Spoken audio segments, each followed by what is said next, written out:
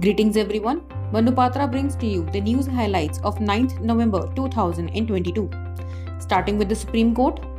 The Supreme Court, while observing that proceedings under Section 145 and 146 of CRPC must come to an end once civil court is seized of the matter, has held that the rights of the parties regarding title or possession are eventually to be determined by the civil court. The court has held that an accused has the right to receive the list of the statements, documents, material, etc. in the possession of the prosecution even if draft rules of criminal practice are not yet adopted.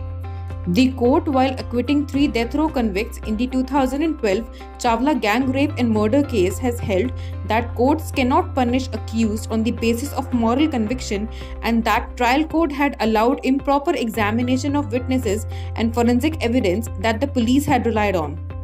The Supreme Court has set aside the court-martial proceedings against an army officer on the ground that it was barred under the limitation prescribed under Section 122 of the Army Act. News from the High Courts.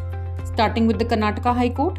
The Karnataka High Court has suggested the state government to issue directions to ambulance manufacturers operating in Karnataka, asking them to fix GPS systems in ambulances as a prerequisite.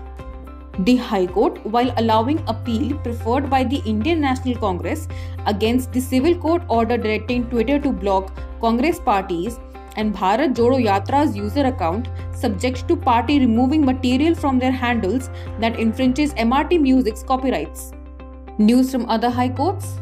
The Jammu and Kashmir and Ladakh High Court has held that in the absence of material supporting allegations or specifying details of incident, it cannot be held that some activities are prejudicial to maintenance of peace, public order and tranquility. The Kerala High Court has held that misuse of liberty granted to an accused person by indulging in criminal activities, thereby violating conditions imposed in the bail order, would amount to a supervening circumstance in order to cancel their bail. That concludes the news for today. Thank you so much.